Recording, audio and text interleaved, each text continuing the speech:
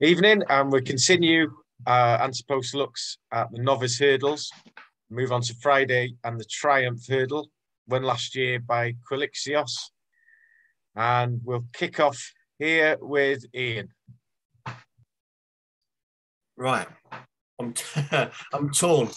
I backed Fil Dor at quite a good price at 11-1 when it was he won about 2 or 3 in a row, and then I saw Piper and what happened at Cheltenham, and then at the Dublin Racing Festival, what Vauban did, despite jumping dreadfully, and its turn of foot, beat Fil Dor. So I don't know what to think, to be honest, but it's blown what I thought was going to be straightforward. It's blown the Triumph hurdle completely wide open.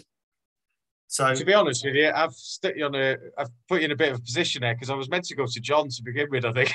So, John, right. Let's forget anything that Ian just said. Let's go with John, and then Ian will come back to you when the maestro's had his say. I'm second. Sorry about that, John. Go on, John. Yeah, I was already there, raring to go as well. Yeah, again, it's another tricky race, and you're a bit unsure what's coming here, especially further down the betting. Anyway, there'll be some that'll be, wanting to chance their arm in here and some in the Boodles, but there's not much to split really between the top two. Piper's already been over and won, hasn't he, a few weeks ago, and he was very impressive as well, although I'm not sure what he's beaten there. Vauban did it well at the Dublin Racing Festival, but as Ian did mention, and he's a little bit quirky with his jumping to the right, and I think he had a tongue tie fitted as well on his second race, which isn't like normally a good sign, but he did have a good turn of foot and he did win well, so it brought him right into the mix. But the one thing, going back to the ones over here, Porticello seems to be the main fancy of those here, but I just think the Irish are a stone better than the UK horses, to be honest.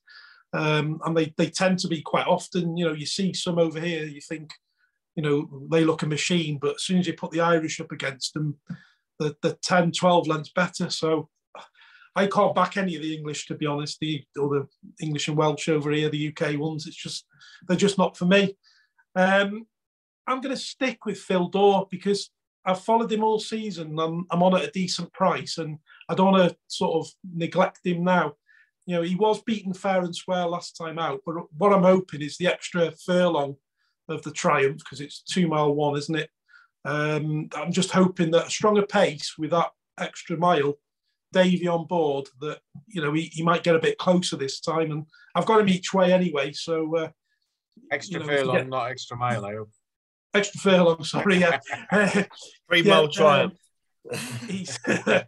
Well, when there's a 5-day festival, we'll have a 3 mile Triumph. So he's still 7-1 as well. He's still a 7-1 shot as well. I think that's pretty much an each way to nothing because he's not that far behind. So yeah, I'll go with Fil Dor for me. Okay, great stuff. Thanks, John. Ian.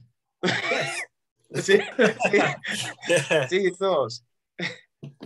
Yeah, just I might echo what John said, to be honest. Say about Fil Dor at a price at 11-1, and I was very, very impressed at the beginning of the season, and then see Vauban won at the Dublin Racing Festival and beat Fil Dor, and Piper was very eye-catching at Cheltenham. But say it's Piper won, but I think a bit one of the Nichols ones, ICO, and I think Silver Shade, and they're crap, to be honest. To say that the English Triumph hurdles are useless. But the Mullins horse, I was at I can't even pronounce it. That's why I didn't mention that one. Yeah, it was at 50-1 at one point and got smashed in the betting. And for its first run, I thought ran really well, and it's still 16-1. So 20-1 on 365. And each way to nothing. And I wrote down here that I know somebody in the past, in previous years, like Burning Victory and Pentland Hills, one on the had one run and then went on to win. So we could even see something that's not even run yet. And I've noted that Nichols has got 2 in the race that have not run yet. 2 free. I know he likes a French horse, Vauban and Grieve Tarn, and I think might potentially be worth a look at. But if you had to nail me down, I think I might have to agree with John. I'll stick with Fil Dor. Hopefully Vauban and Piper will peg it to the front, knacker themselves out. Davey will pick up the pieces. Fil Dor. Fil Dor. Okay, Matty, your thoughts, please. Not got a lot to say, to be honest, mate. It's not a race. I had Quilixos last year because John wants to win, but it's wide open, isn't it? But, you know, Fil Dor looked so progressive early on in the season. I think an overreaction pushing him out to 7-1. I think John's right. I think a really strong pace and that extra furlong will help him. Piper and Vauban both improved from their debuts, aren't they? And the one that I was going to mention, but Ian's already said, is Ante Toms at 20-1 with 365. Finished 5 lengths behind Vauban on his debut at the Dublin Racing Festival. Held up in rear, headway 2 out, pushed along approaching last Britain and went 3rd running, no match for the first 2. Probably more of a schooling ride for his first time out, that, knowing that Vauban. So yeah, I like Fil Dor earlier on, and I think the strong pace will suit. But at the moment, I've got no strong interest, mate. I might play Hill at 8 times at 20s, hoping that he'll show a bit of improvement from that run.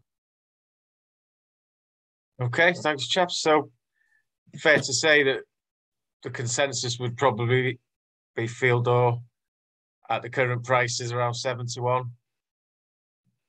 Nothing else too strong. Don't get me wrong, the way Vauban won and what Willie Mullins said afterwards, he doesn't really come out and is that bullish, is he? But he said it'll be a good one that's past him at the line at Cheltenham. Like 9-4 still available. Okay. We happy with that then, chaps? Yeah. Come on, David. Fil Dor. Okay, well, so yeah, that's a triumph for us. Fil Dor, probably the selection at the moment across all 3. Looking for some each way value, maybe closer to the time. Okay, keep watching, folks, and we'll move on.